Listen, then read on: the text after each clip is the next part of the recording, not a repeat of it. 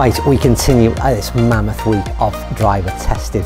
It's more head-to-head stuff, and the TS3 remains in my hand, and in the other hand I've got another big boy, and it's from Callaway, and it is the Rogue. Now then, in terms of loft again, we've set these up exactly the same. So there's a 10.5 head with 1 degree taken off, and that matches straight up to this 9.5 degrees. You know that I've got the Tenside Blue 55 stiff shaft in the TS3. That's not available in the Rogue, but we've gone to something as similar as possible. It's the Synergy shaft, and I'm going to read which is from Aldila. It's 60 gram stiff, very, very similar indeed in terms of what you'd put them up in terms of a head-to-head. Question is, who's going to come out on top?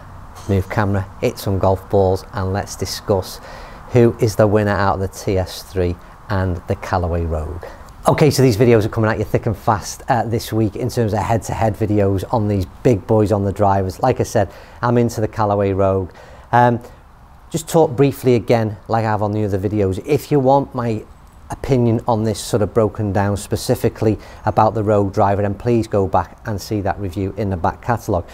What I will say is one thing I noticed from the driver, again, Rogue concentrated very much on dispersion, and it performed very well in that aspect with good ball speeds. It became, for me, it moved the Epic on a little bit in terms of dispersion. In terms of overall distance, it maintained some good ball speeds across the face.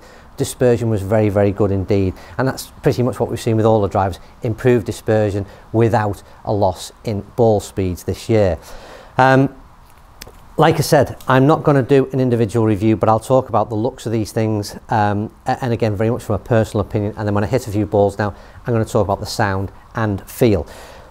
For me, again, I really like the look of the Callaway Rogue driver. Forgot the name of it for a minute there. I love this kind of this pattern that fades off in their head. It's slightly elongated compared to the TS3, but again, it's that high gloss finish, this sort of carbon looking crown, if you like, this imprint. I really like the look of it. Classy looking club. Once again, like I said, shafts very, very similar indeed. From the eye, nothing to split these two, to be quite honest with you. I'm a fan, like I said, of this Callaway look. I don't know, very difficult to split, and I wouldn't be swayed either way based on looks, but what I will say is I will be swayed on performance. So shut up and let's hit some golf balls, and let's talk. I'll put this down, and then I'm going to hit a couple of balls on camera, and I just want to give you my feedback in terms of how this club feels and sounds.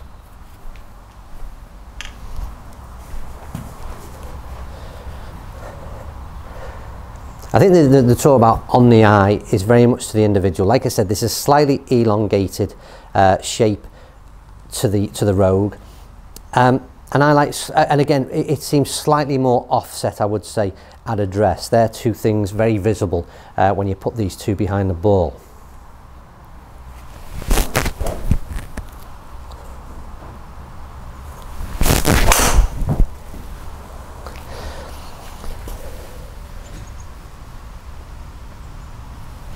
And the first thing, I'm going to hit another ball before I make comment to it, but I seem to remember it from the initial testing.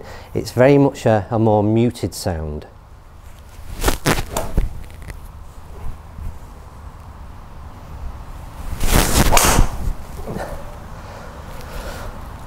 It's an absolute flyer, that second ball, far better than the first. But the sound was the same on pretty much both of them. Like I said, it's a more muted sound, it's a duller sound. I've just come off the back of the G400 Max review, head-to-head, and again, that is again, it's a louder bang, but nothing too sort of gunshotty, and this becomes, like I said, far more muted, very difficult to explain. Do I like the feel? I don't know, maybe not as much as I do the TS3 and others. Like I said, they've really softened it down, but dampened it down, and all it doesn't do, it doesn't give you that. Oddly enough, it doesn't sound like that explosion of club head, of ball speed off the face, I don't know. But certainly goes out there, there's no doubt about that. Anyway, very much like I said, personal preference on what I'm hearing. I will hit some more golf balls, and I will get, again, 10 shots. Let's get them. The dry ball data, we're on GC2, we're on TaylorMade TP5 golf balls. There's no differences for these head-to-heads. Sit back down and discuss the numbers. Right, so I'm not going to be moving far from this spot for quite a few hours as I go through all of this data from yesterday and the previous day's testing. It ended up going over into 2 days, and I've got lots of data to go through. Lots of the top drivers are tested, and this is the second video that I'm going to post. So this is obviously we're into the numbers now of the Rogue versus the TS3. I'm using it. It's going to be a bit of a video. If you watch every video this week, then the TS3 numbers that I've produced are going to be exactly the same numbers that we use for every one of these videos, because they were obviously, it's not worth me hitting the driver every single time. These were produced on the same or the following day of each other. GC2 is the data once again collected. I'm going to stop waffling and we're going to go straight into the numbers for the Rogue. So let's throw that data up on screen now. Real interesting one for me, the Rogue. I think from the initial review I wasn't overly keen on it. I don't know, it was a bit hit and miss for me in terms of overall performance. It didn't really do anything that really, for me, ticked the box, I'm afraid. But anyway, into the ball speed, 143 on average, quite low. The 138 and a couple of 141s dropped off quite a bit. It's launching way too high at 17.8. And again, maybe that's something that the Rogue wants to achieve. Maybe it wants to help people in launching the ball higher. They got that CG well and truly well back into the head. But for me, on the setting that it was, in terms of a 9.5 head with this shaft launching 17.8, way too high. Incredibly, the spin was a decent number, 2381, but you can see that peak height at 41. This thing was going into orbit and carrying overall 243. And once again, I think just on that 243, while we're on that end column there, we've got to consider the fact there was a 230 ball in there, which has dropped off that average quite a bit. And if we talk about yesterday's numbers, which was the M3, you take out the 230 ball and it's probably, in terms of overall yardage carry, very, very similar to that M3. But for me, I'm just going to throw up the dispersion numbers, and once again, similar that I've seen from all drivers tested them, if I'm being honest with you. Let's make no mistake, the person on the end of the club and the swing they put on it is going to dictate where this ball ends up. Yes, they are more forgiving. Yes, I think there is a bit of help in that club face in terms of ball speeds off of the whole club face. But where that ball ends up is largely down to the variety of swing patterns that I will put on it, and that's why I review these things from the base of the average golfer. Anyway, once again, it's a similar pattern to the M3 that I hit yesterday, and one you'll see quite a bit from me. The sort of, what is that, 7 shots right of target, relatively okay with that. I think if we look at their right of centre of target, and there maybe some of them wider ones are grabbing the first cut, I don't know, but they're not miles away. I'd take those. And once again, the balls that 3, which again I keep saying about the M3, I did exactly the same yesterday. I'll always throw in that sort of hooky shot of mine, which I'm trying to stop doing, and I've managed to do it on sort of 7 out of the 10. But those hooky shots down that right hand side, which tend to be the low spinning, higher, they'll be the longest distance as well, but I'm trying to stop them. So the kind of, I think in terms of dispersion, I'm okay with what's happened with the Rogue. I think it's fairly good in terms of performance there. And like I said, the blame in terms of where those balls have ended up is clearly on my head and not the Callaway Rogue. Anyway, I'm going to throw up these TS3 numbers, and like I said, well, I'll throw up the full chart, because if this is the only video of the series that you've watched, then obviously we'll have to start from scratch. But for those of you who've seen this in yesterday's video, I do apologise, but I'll go through them fairly quickly. So, and if you want to stop and pause this bit and analyse this data a little bit longer for yourselves who didn't watch yesterday's video, then by all means do so. So with the TS3, 146 ball speed, 14.8 launch, so a much better launch angle for me.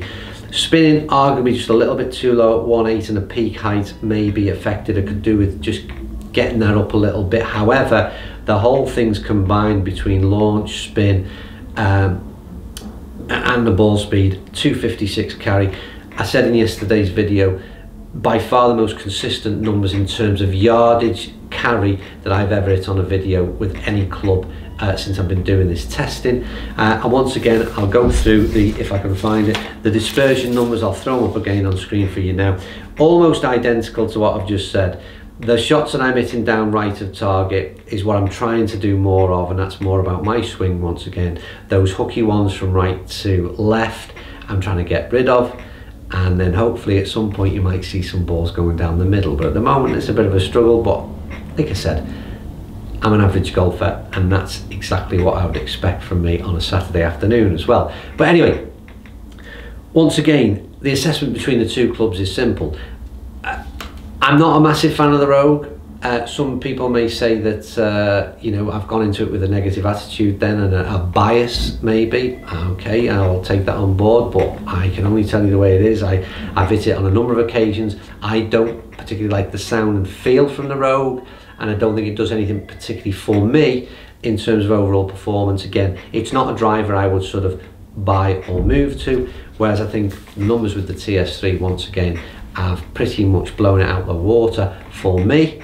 Not necessarily for everybody, but in this it was a visible difference in terms of overall the way this club performed.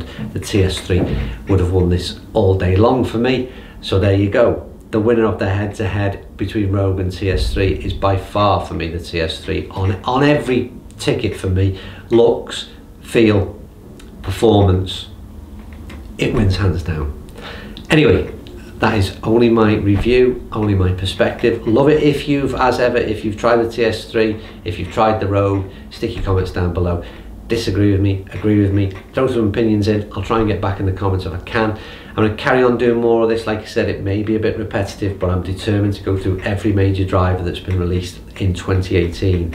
And I'll be moving on tomorrow to a big one for me personally, because it's the TS3 versus the G400 Max, which is the club that is currently in my bag, and I'm a little bit worried. Anyway, thumbs up, thumbs down, comment down below, subscribe if you don't already. See you soon.